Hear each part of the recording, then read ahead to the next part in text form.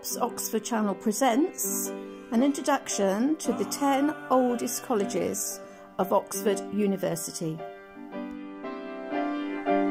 Welcome to Rob's Oxford and this presentation on the older colleges of Oxford.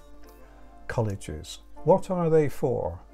In Oxford, colleges are where the students eat and sleep and play and pray and have their tutorials. The university is where they go to for their lectures and also to take exams. There are no halls mentioned in this particular presentation. They're a different kettle of fish, and there are no women mentioned, and that's not surprising. These colleges are very old. They were for men only right up until about 50 years ago. Change over time. Well, obviously they have changed enormously. They have got bigger, they have been rebuilt and so on, inevitably.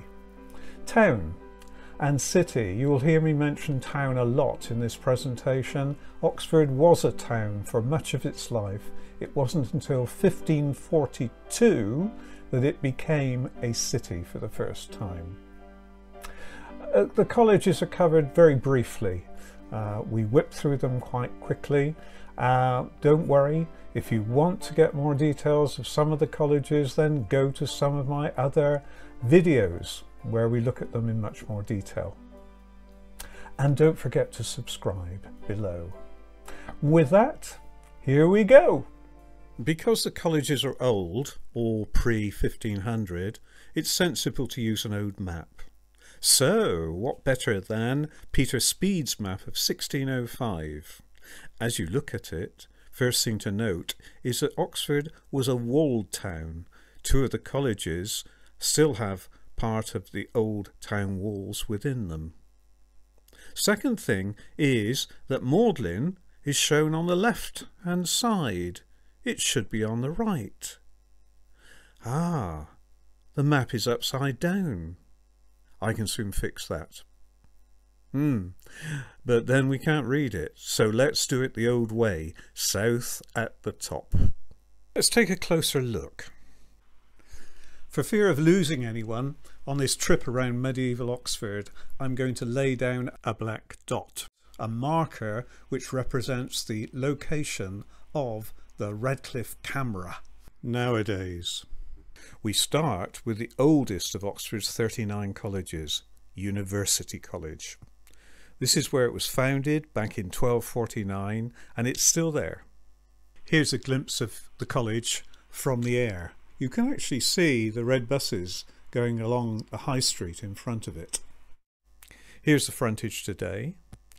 Many students have become famous after attending University College. Here's two. Bill Clinton, the politician, and Stephen Hawking, the famous scientist. Next in time is Balliol College, actually outside of the old city walls, as you can see. Let's take a look from the air. It's a big one. And here's the frontage. Two famous men studied here. One of them is Boris Johnson, the current Prime Minister, and the other is Graham Greene, the writer. What's next? We've got Merton College, founded in 1264. On the map you can see it sits right on the southern edge of central Oxford, looking over, as you can see in the aerial photograph, the Christchurch Meadows and out to the River Thames. Oh, look at this tower. That's the tower of the chapel, and we're looking into the two main quads of Merton here. Tolkien was a fellow at this college, and Andrew Wiles, the famous mathematician, was a student here. Okay, moving quickly on, we've got Exeter, founded in 1314, and as you can see on the other side of the city. Looking down on it from the air, we get quite a good glance at its chapel there. It actually faces two streets, so here's a frontage in Turl Street, and then the other one in Broad Street. Tolkien was a student here. Also Philip Pullman, a writer in the same vein. Oriel College was founded back in 1326. It's set quite far back from the High Street, as you can see on the map. When you look at it from the air, you see a large quad, that's the main quad, and that quad is pretty much in the position of the original college.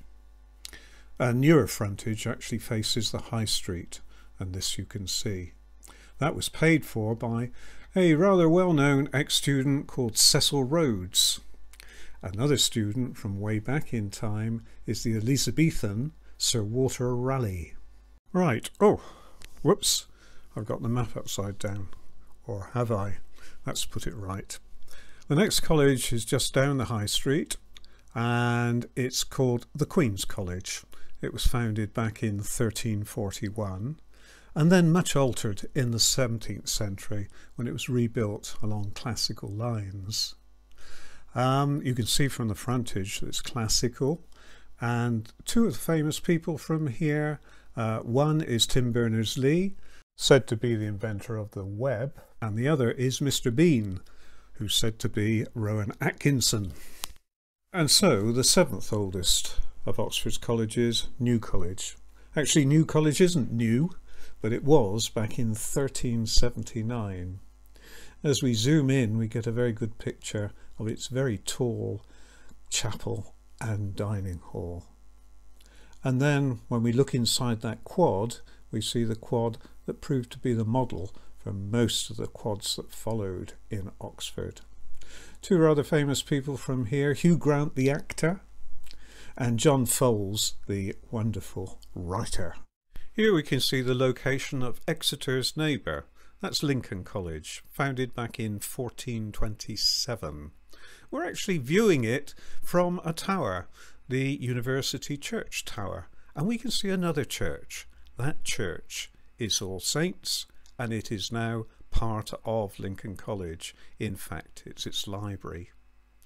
And we can now see the beautiful main quad with its lovely lawn and its creeper encrusted walls. People who have been students here and done well: Rishi Sunak is the COVID Chancellor, and John le Carré, the famous spy author. Now for a rather special college. This one is called All Souls, and it began in 1438. It's located right next to the University Church, actually, and you can see from the aerial photograph that it runs alongside Radcliffe Square. This photo was taken from Radcliffe Square, and it features in the foreground the chapel of the college and a little more distantly the library. No students from this college as such, but two very famous fellows. One is Christopher Wren, the famous architect, and the other is T.E. Lawrence, as in Lawrence of Arabia. The final college in this video, and to my mind the most beautiful, is Magdalen. It began in the year 1458, and as you can see on the map, it was outside of the city wall, alongside the River Cherwell.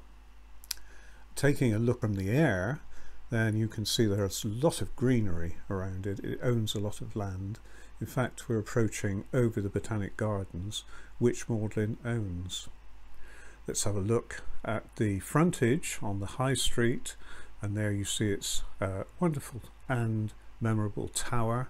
And then we're going to have another look inside, because I really wanted to share with you the very beautiful cloister, and beyond it, what is usually called the new building. Famous people from here, well, I've just selected two. One of them is Oscar Wilde, famous playwright, of course, and the other one is Andrew Lloyd Webber, the composer. Okay, there you have it. The 10 oldest colleges of Oxford. Aren't they beautiful? And there's a test at the end of this. Which is the oldest college in Oxford? If you can't answer, then you must watch the whole video again. If you've not subscribed, please do so below.